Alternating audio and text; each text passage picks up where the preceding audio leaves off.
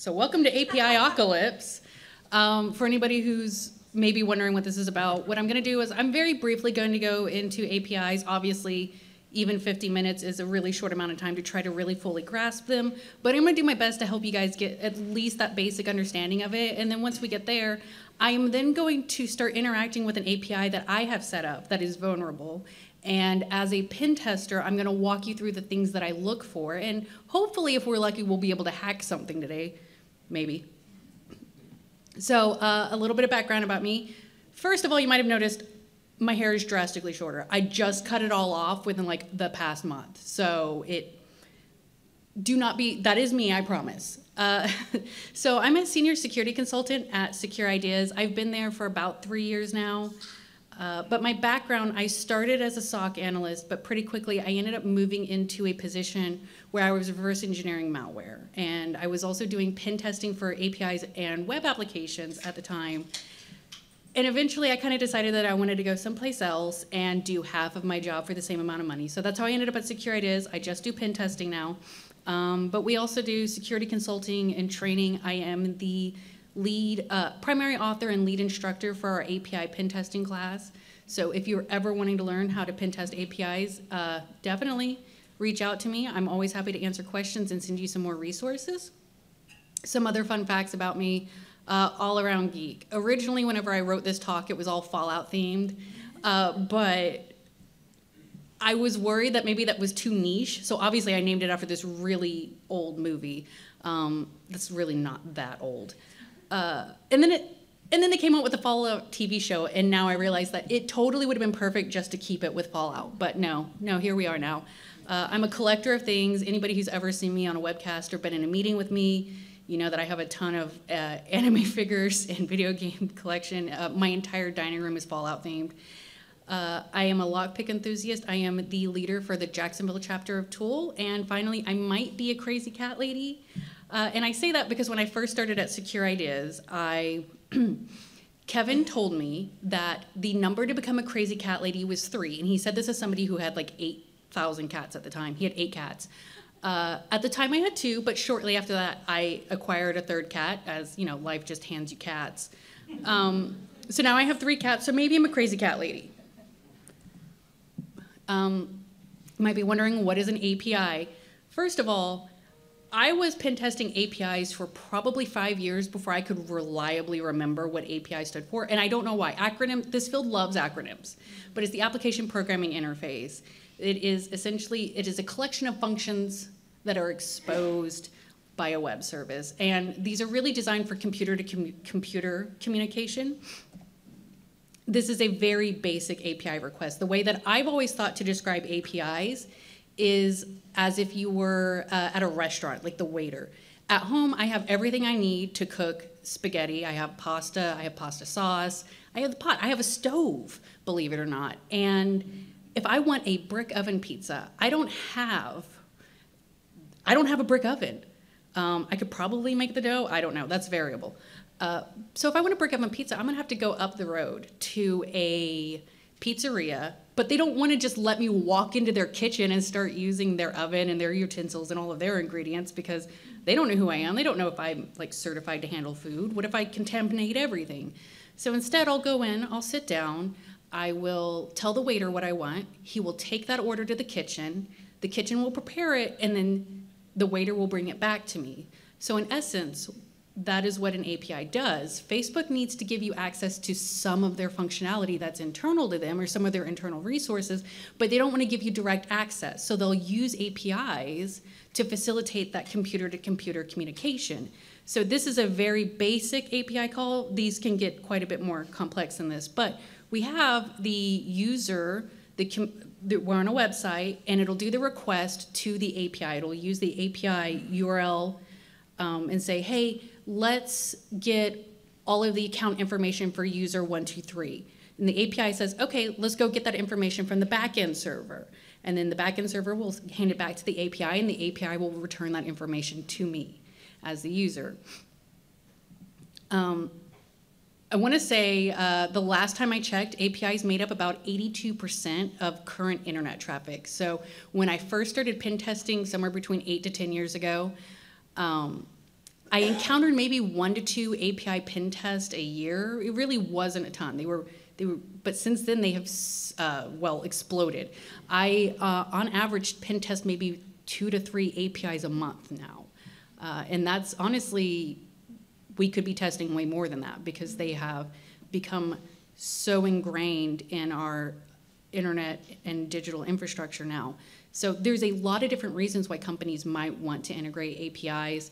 They enable those third-party integrations. If you've ever been on a website that has a shopping feature in it, if you add everything to your cart and you go to checkout, you might notice that it'll redirect you through like PayPal, or the traffic's actually going through there. That would be an example of where we might use an API.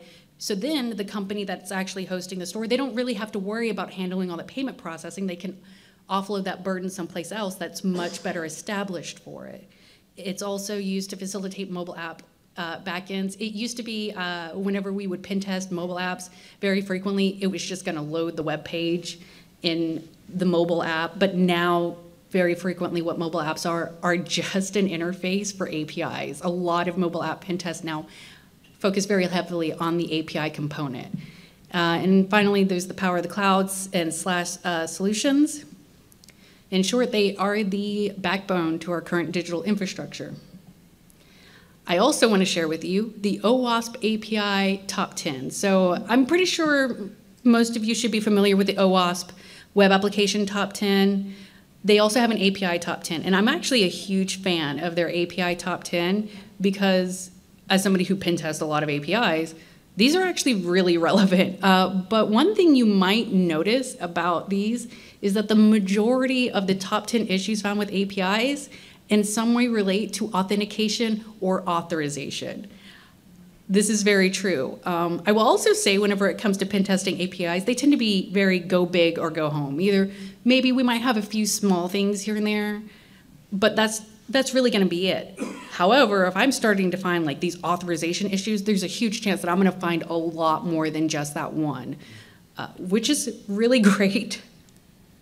I would also like to point out that the server-side request forgery, I actually think it belongs here. If it deserves to be on the web app top 10, that is debatable, but the nature of APIs where it is set up to facilitate communication with those internal servers makes it a prime area to try and achieve server-side request forgery. So now we get to the fun part. And by fun part, I mean, hello. The fun part was the end of it. And we're done. Okay, there we go. So real quick, I'm using a VM right now. This is called Samurai WTF, and please sign me in. There we go. This is an open source project that Secure Ideas has. It's part of the OWASP open source projects. It is a VM. WTF stands for Web Testing Framework. And whenever, by the way, for anybody who's asking, it was named WTF, and then they made it fit with web testing frameworks. So it's AVM. It comes in a couple of different formats. We have OVA. It'll work with VirtualBox, VMware, Hypervisor. The great thing about it, though, is that it facilitates very easy downloading and configuration of vulnerable environments. It uses a package manager called Katana, and with that you can very easily install an already configured version of DVWA. It has the Dojo Basic, which is another set of really janky web applications, for lack of better words. Jank is a technical term, by the way. So it also is set up so that you can very easily install a bunch of different tools such as Burp or Postman. I think it also has like Trufflehog and SQL Map. I'm also, before we really dive into this, I'm going to give one caveat. I will be using Postman today. I love Postman, kind of. They have betrayed me, however. I can't use Postman whenever I'm testing anymore because they've moved to a new business model where you kind of have to have the cloud component in order to use it offline. I can't store client data in a place that I don't directly control, so I don't use Postman in my day-to-day life anymore, but it is still a very powerful tool, especially if you're looking at developing your own APIs or testing your own APIs. completely great. It works with just about every API you could throw at it. It's super easy to use once you get the hang of it. Love it. I just wish I could still use it for testing. So first up, the first thing I'm going to do, because it seems to have closed everything. Yes, it closed everything. Cool. So I'm going to go ahead and open Postman real quick, and we're going to see if everything's still there. And if it's not, that's fine, because we can work with it.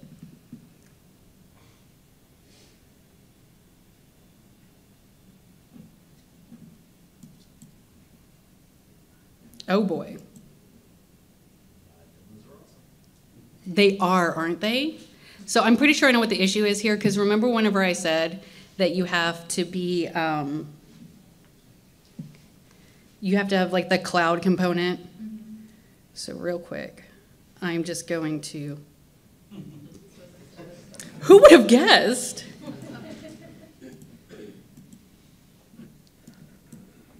You know what the best part is like whenever I was setting up before, this part was just fine. So real quick, I'm just gonna make sure that I'm on the internet.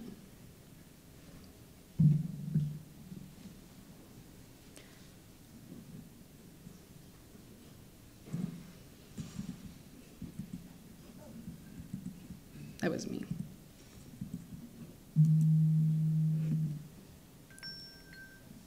Why am I getting a phone call?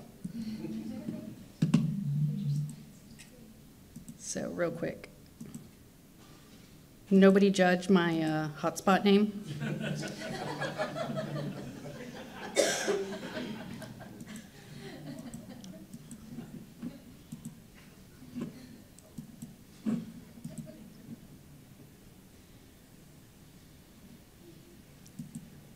Okay.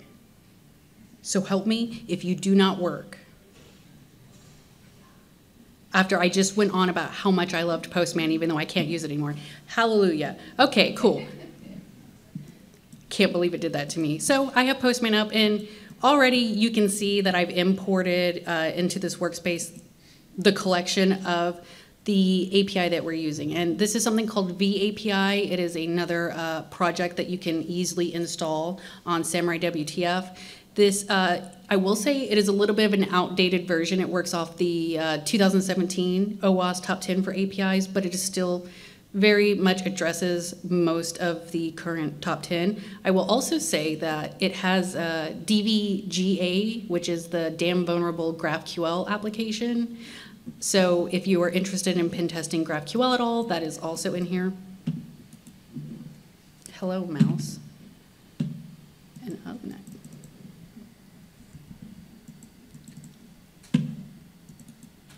Everything just froze on me.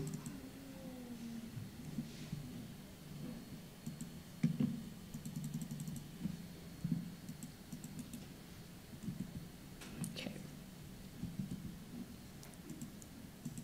Okay, now we're working again. Everybody sacrifice a potato so that way we keep going. Burp Suite, let's go. Is everybody familiar with Burp Suite, just out of curiosity? Cool, so I'm gonna go over that real quick. I am using what is known as the community edition of Burp Suite. This is a free version of it. Now, normally, whenever I'm at work, I use the professional version, but you don't have to do that whenever I'm doing any type of demo. I like to use the free version just because that is the most easily accessible version. The big thing, though, is that you can't save items with the free version, but if we're just trying to learn how to interact with APIs or pen test applications, free version is just fine. So whenever we first open Burp, there's a couple of things that we might notice. We have the target tab. This isn't gonna populate just yet. The really important part is the proxy tab. I'm gonna go make sure that my settings are configured. I have a proxy listener on 127.0.0.1 on port 8080. That's good, and I can see that it's up and running. So all of my traffic's going to proxy through this, so that way Burp's going to be able to see it. Whenever I make a request in my browser will hand it to Burp, and then Burp will be able to decide what to do with it next. And it will do whatever I tell it to do. But I'm gonna make sure that that is set up, and then I'm gonna come back over to Postman real quick, and I'm gonna make sure it's configured to work with Burp. So I'm gonna go to Settings, And I'm going to come down here to proxy, and I want to make sure that whatever's here will match what's in burp. So I have 127.0.0.1 on port 8080. And another tip is under, is it certificates? No, we want to go to general. You want to make sure the SSL certificate verification is off, because burp will be doing a man in the middle on your own traffic. It will break TLS and everything will freak out. So we want to make sure that Postman isn't trying to check for that. And I can, real quick, I can go to just API 1. And it's kind of already set up a little bit for me to try and connect, but I just want to make sure that I'll be able to connect to this API. So it's going to send a request, and okay, so I got a duplicate entry, and I can tell you why I got that. It's because I've already made that account. But now that I've done that and made sure that it'll communicate with it, if I come back over to burp, I can see already that it's kind of filling out this target. And so I can see here that there's this API that I could start interacting with. My favorite thing about burp, other than I managed to make my proxy detached, is that we have something called the repeater. Now, the repeater is the tool that I use the most. It lets me repeat things over and over and over again. So if I come here to my HTTP history, I can see that's the request that I just made. We made a post request to VAPI 1. And originally it was creating a user. But if I right click in here and send this to repeater, I can see it right there. And I just want to know, can everybody see that okay? Because I made the text bigger earlier, but now it's small again. So let me see if I can make that. Oh, it's somewhere in here. Now the display that will make the overall text bigger, but if you want to make the text inside of the request bigger, it's not in the place where you would expect it to be. It is a bit weird. So here it is. It's under inspector and message editor. You go right here, then you can change it here, and then it will make everything bigger in the actual request. So that should be a little bit easier to see. So this is just the basic API request to create a user. We can see up here it's a post request. It's sending data to VAPI API1/user. This is to create a new user. So if I wanted to, I can make a new user here. So I'm going to give it RVAsec with RVAsec API. And let's give it the password RVAsec because we're really secure here, obviously. So we've created a new user. We got this 201 created, right? So if I come back over here into Postman to look a little bit more at this API that we're interacting with, I know that API 1 has a few different interactions. I can create a user, I can get a user, and I can update a user. So let's make sure that is. Whenever I created that user, if we come look at this response real quick, we can see that there's an ID here. This ID was assigned to me whenever I created this. So I know that this API request right here, it has an area for me to fill in the app ID. So I'm willing to bet that if I add it to API 20, or if I add 20 right there, that I should hopefully be able to get my own information back, but let's find out. So if I send this, there we go, success. ID 20, it has the username, the course, and the name. Now I will say one issue already with this, and I've set this up beforehand, there's a script in place that should make this work, is the authorization token right here. Does anybody recognize what that is? That's just base 64. This is basic auth. Might look like a randomized string of characters, but Burp has this nice little tool called decoder. So I'm just gonna go throw this in there and decode as base 64. And we can see it's just the username and password in clear text. If this was intercepted, it would be negligible to figure out what the username and password is for this. So anytime I see a URL like this where, okay, I have this authorization token and I can get my own user data, it's 20, I'm gonna start asking what happens if I change this number. So let's try 19. Well, I got a 1, that was interesting.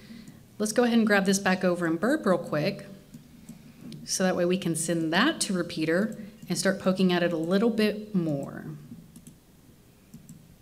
And we can see right here that Postman's already kind of filled in a lot of that information for me. If I send it here, okay, cool, 19. Let's try 10. Okay, well, we have test. What about 5? Well, that's me from whenever I was first setting this up. Might notice that since whenever I was first setting it up, that there was 5, that there was maybe some other things in here before that, such as Jim Halpert. Let's go to 2, maybe? Well, we got Meredith. Okay, well, what do you guys think number 1's gonna be? Well, close enough, it's Michael Scott. So this is something called broken object level authorization. Remember when I said earlier that most of the issues are authentication or authorization focused? Authentication is the process of supplying that username and password or the credentials to prove who you are. That RVAsec, that was me authenticating. So it using basic authentication, that's an authentication vulnerability. However, authorization is the proof to, it is the permission to check things that you should be able to check. An example that I always like to give is I have my driver's license. No problem. If I want to go to a bar and I show them my driver's license, I can get in there. No problem. If I want to get onto a military base, though, that driver's license is not going to cut it. It is not the right. I don't have the right authority or the authorization to get on with just my driver's license. I need some form of ID that actually permits me to go there. So it is the ability to access what you should be allowed to access. And in this case, even though I was able to access user 20, that was my user, I just made it, right? Should I really be able to access Michael Scott's information? So there was no authorization checks here to see if I should or should not be allowed to do that. So up next, let's see, what else do we have here? We have a couple of other APIs, other functionalities within this API. So API 2, and we're probably not, okay, so API 2 is a brute force one, and the brute forcing for the free version of burp can take a little bit because they rate limit you. So we're not gonna do any of the brute forcing or the fuzzing ones, just because that might take a while. So API 4 is also going to be another one. By the way, API 4, you can brute force the OTP. Might think, well, that's not realistic, except for I, on average, brute force maybe 2 to 3 MFA systems a year successfully. Don't know why I'm able to do that, but I am.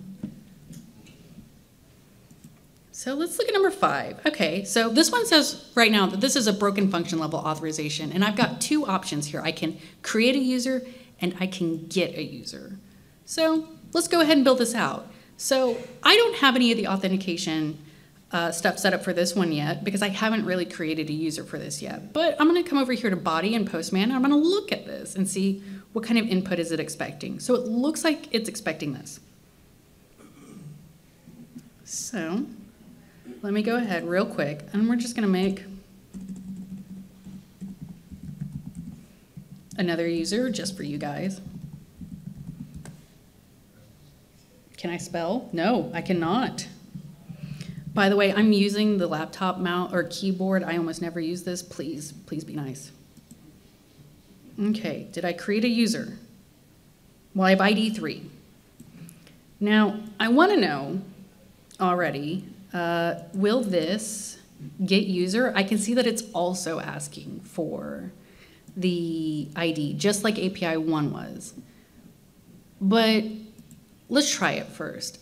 So already I need to make sure that the authorization token is correct. It is not filled it in. There should be a script here. It doesn't always fill it in. So let me just go grab this because guess what? It's basic auth. I already have it. It's right here.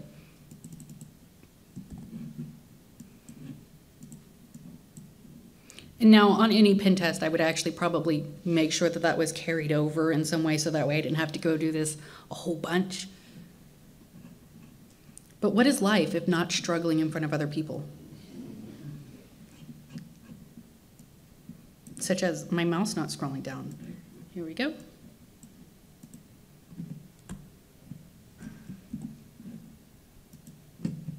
And I just got the ID 3, right?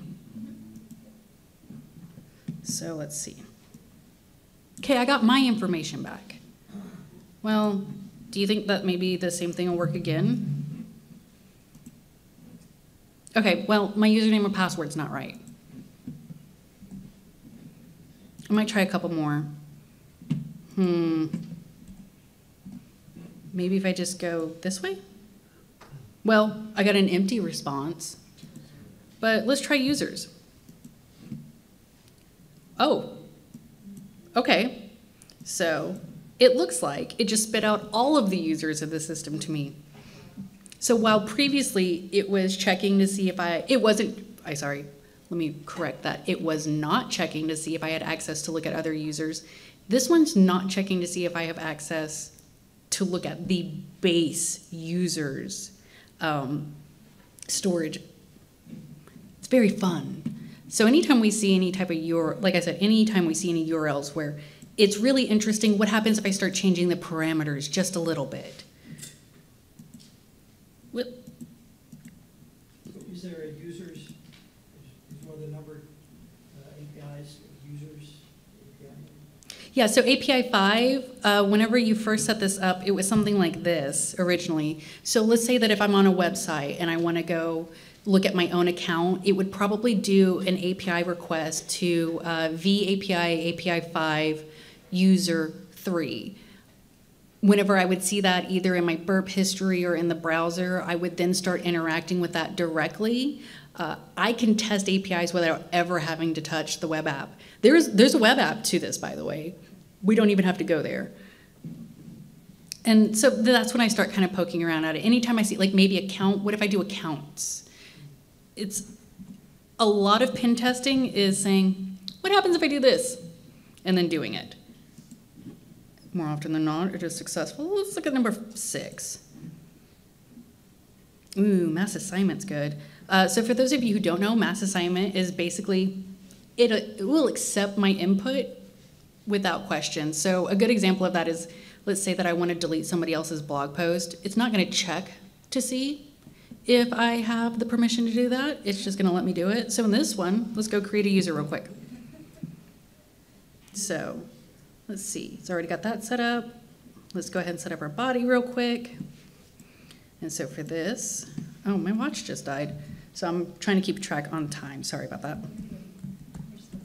So let's just keep going with the RVAsec theme. If only I could spell. So here we go. We've created an account. I've got the ID 11. Cool.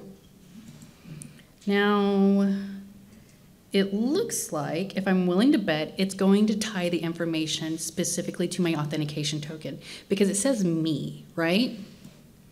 So let me go grab this again. That's the joy. By the way, I highly discourage using the same username and password everywhere like I am right now. So let's see here.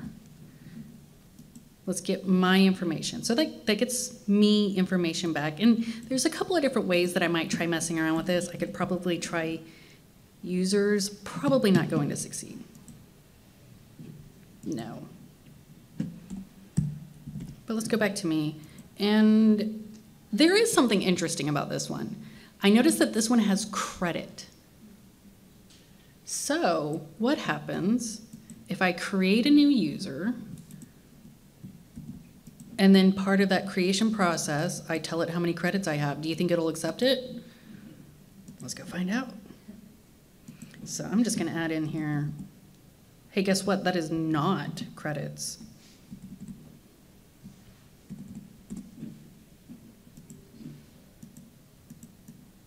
Apparently it did not accept my Control-C. Oh, we're just ever slightly misaligned now. Of course. Okay. So how many credits should I try to give myself?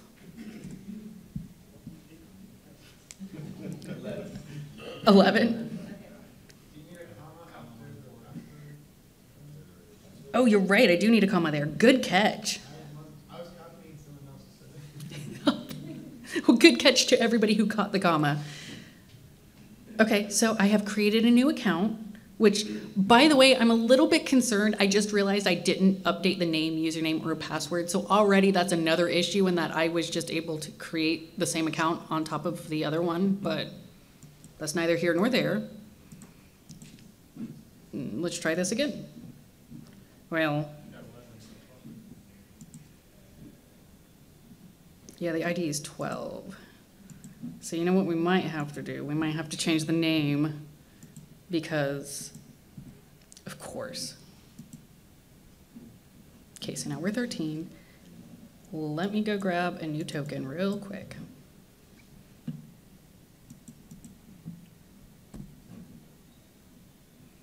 And code is base 64. If only computer mouse or keyboards worked. So real quick, let's go ahead. New header. Okay, have I just lost? Oh, you know what? I'm in the wrong spot. I need to be a get user, not dragging it away.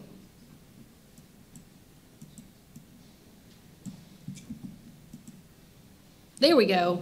I have now created a new user. I have given myself exactly 11 credits, although let's be honest, if we were able to assign ourselves credit for something, we would probably give ourselves a little bit more than 11. So in this case, what happened is I found out that there was going to be another parameter there eventually that was going to be assigned to my account. And probably this application was intended that it would, once you created an account, you could go purchase credits, whatever. I was just able to go ahead and add, well, you know what, let's put 13 or 11 credits here, and the application said, okay, let's do it. It just blindly accepted my input. Generally not a great idea. So let's go, I believe 8's where we want to go next, because, I mean, let's be honest, injection's where it's at, right? So I can see here, if we go look at this one, there's two options. We have a user login and then get secret. And likely this get secret, let's look at the auth that it's probably expecting. Probably going to be an authorization token. I might be base 64, but I don't actually know what the username and password is. So I'm gonna start poking at this. And I got an error already. And one thing I love about SQL in general is that it gives you very detailed error messages. So much so that this one told me it was MySQL. So to make this part a little bit easier, what I'm actually going to do is I'm going to come back over to Burp, and this is the login that generated the error. I'm going to send it to repeater. By the way, for those of you who don't know, this is probably one of the best things I ever learned. You can rename the repeater tabs. So I'm just going to name this one to injection. It lets you pretty easily kind of keep track of it. Now, I already kind of have an idea of how this is going to work out, just because whenever I was reverse engineering malware, I had to maintain a database for not only indicators of compromise, but also samples, and I actually used MySQL. So let's try the or 1 equals 1. Whoop, I need a single quote on that side. Let's try this. Ah, there we go. That was easy. Does anybody know why 1 equals 1 works? It's always true, yes. And if one side is true, then all sides have to be true. So we now have the authorization key for the admin account. And, well, I'm going to assume it's the admin account. And the reason why I'm assuming it's the admin account is very frequently, this is just going to sign you in as the first person in the database. And also very frequently the first person in the database is either going to be a test account or an admin account. So let's go back over here to our collection. Let's see, I can get user. So let's see if we can get a little bit more information. Oh, you're right, I'm on 6, good catch. So we can get secret. And it's going to need that authorization token that I just had. There we go. So it looks like I was indeed an admin. And, you know, just for shiggles, I don't think this one's base 64, but let's go find out.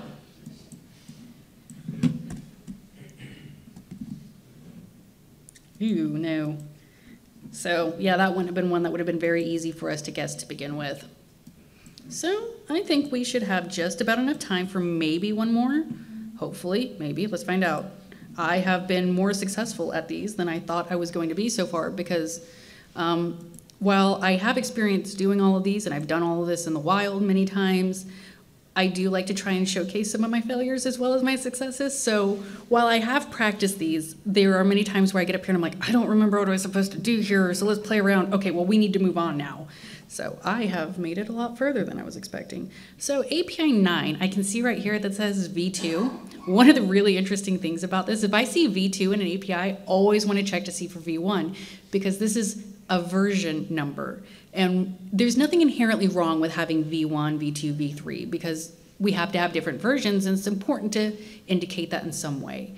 But if we are getting rid of V1, we should make sure V1's not accessible for any reason, at least to an external attacker. Because very frequently, those updated versions fix some sort of security flaw. So let's go ahead and start. We only have one option here and it's to log in. This one's already filled out for us. I don't have to worry about it so much. So I'm just gonna send it and let's go grab this in burp. So here we go. And something that I've already noticed right here, there's a rate limit of 5 and I have 4 remaining. So it would be really hard to brute force this. At this point, I'm getting an internal server error. But what do you guys think will happen if I change this to 1?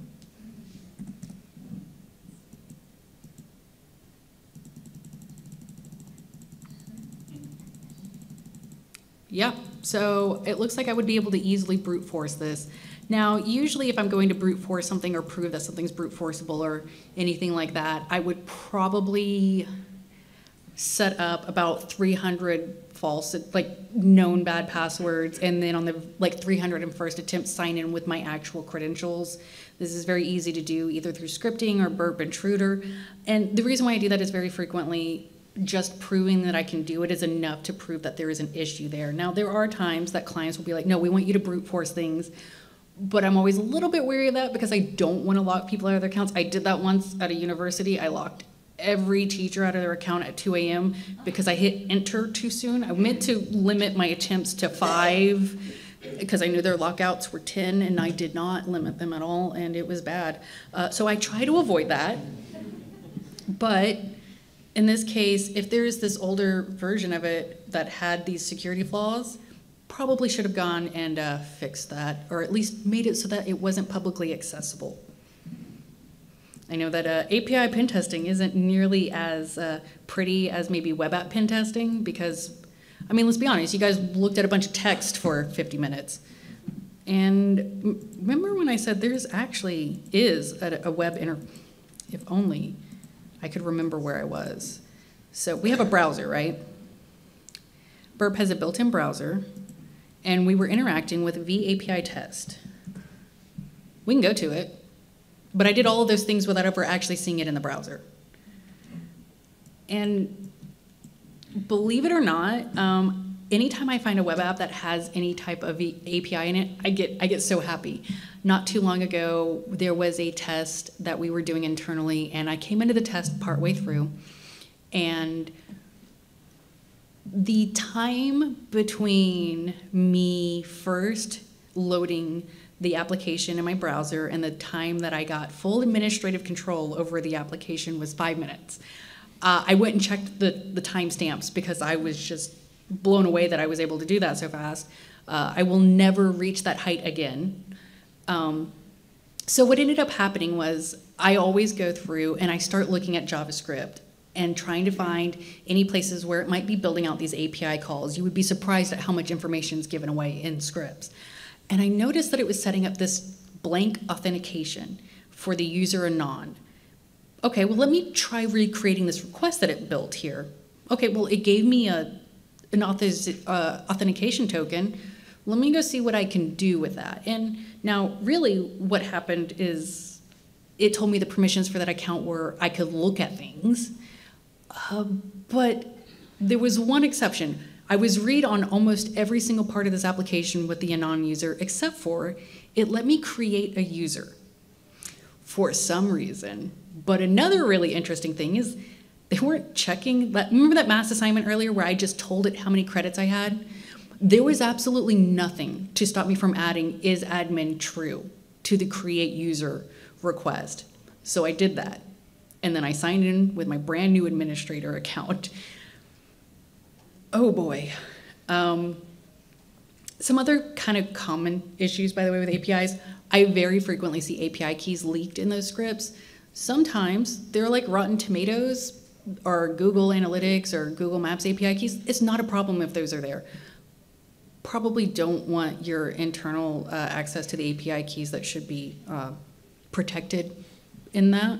I also see those in the URL a lot for some reason. We should probably treat sensitive API keys the same as we treat usernames and passwords. Let's not send them in the URL, please. Please, I'm begging you. Or keep doing it and then hire me to pen test you because that would be really fun. So I know we're coming up pretty close to the end of this. I've lost, my watch died in the middle of this, by the way. Cool. So now is the prime time for questions. Hello. Behold the cats.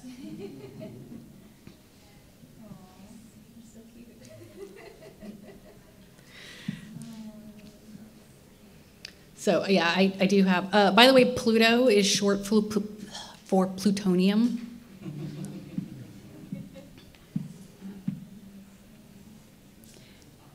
Yeah, what's up? So how big of a problem is this? I mean, are you finding that most APIs that you test, you can find a way through, or is it smaller companies, homegrown stuff? So it's actually a pretty big issue. And like I said earlier, most of it comes back to the authorization or authentication issues. We did have a pen test recently where, let's say that there was a student level account, a teacher level account, and then the principal, right? They had really strict authorization checks in place to make sure that the teachers couldn't access the principal functionality, but nobody thought to make sure that the students didn't. So we could not only view and access all of the principal functionality as a student, we could access other tenants for other schools and start updating grades. Whoa. By the way, I don't know why we never thought why they didn't, because in my head, I would assume, oh no, if somebody was going to try and mess with the principal's accounts, it's definitely going to be the students. I would not automatically assume the teachers, I would assume the students. So yeah, it is a really big problem, but in many cases, if you at least attempt to set up an API somewhat securely and follow some sort of testing along the way, anytime for quality assurance or quality checks during the development process, that's a chance to implement some form of security checks. Usually, if companies do that, API pen tests are really boring for me. I actually really hate API pen tests because they tend to be very boring. One, I'm staring at this wall of text for days on end, and two, as long as they made an effort to try and secure it, usually there's not a whole lot there for me to find. But the companies that just willy-nilly like threw the APIs out there, they're like, yeah, we have an API now, we're so cool, we're with the times. You can tell, not good. Yes? With GraphQL, since it seems to be one API and you can serve up a lot of different APIs. Yes. So GraphQL, and for those of you who are wondering, GraphQL is an API that was created by Facebook. to handle their own. They were trying to fix a lot of the issues that exist within REST API. So the API we were interacting with today is a REST API, which is very vulnerable very frequently to that excessive data exposure. I was able to access things I shouldn't be able to access, a lot of that, because whenever you're using that, there is this burden of enforcing the authentication and authorization. REST does not do that. It is stateless. So it does not track inherently any of your authentication or authorization. You're responsible for building that functionality into the application yourself. GraphQL was meant to kind of try and mitigate a lot of those issues with REST. Yes, if they set it up the way that Facebook recommends you set it up, or it's good. Very frequently, it's great. A lot of the tests that I've done for GraphQL have been super boring. We use GraphQL at Secure Ideas, so if you attempt it and try, it is really good. But I have noticed that when GraphQL goes wrong, it goes really wrong really fast.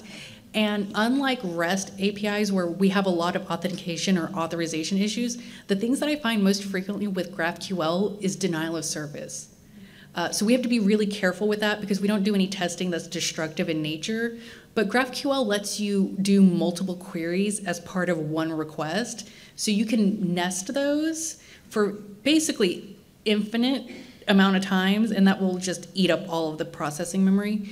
And another thing that a lot of people don't seem to keep in mind is that the authentication process, if you use GraphQL for that, because GraphQL does this thing called batching, which is, again, it's that it lets you submit multiple requests or multiple queries as part of one request. It's really easy to enumerate usernames that way because while, you can only make 5 requests a minute, each of those requests had 300 usernames in it.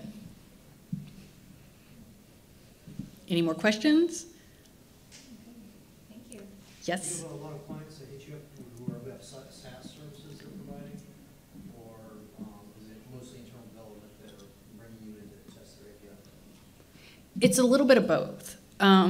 So we get brought in depending on the client at all stages. We have some clients that want us there from the beginning. At every stage, we're doing some form of security check for them.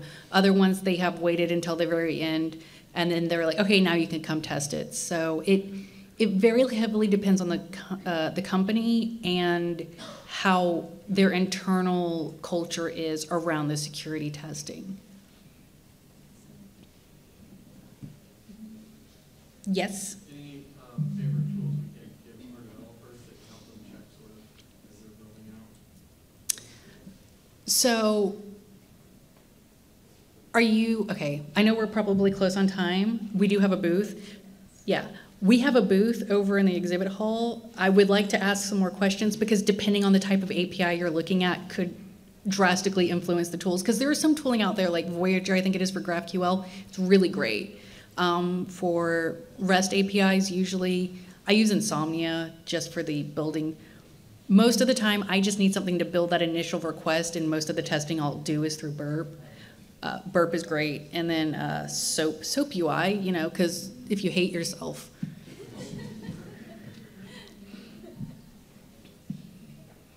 Well, I'm glad my labs worked this time.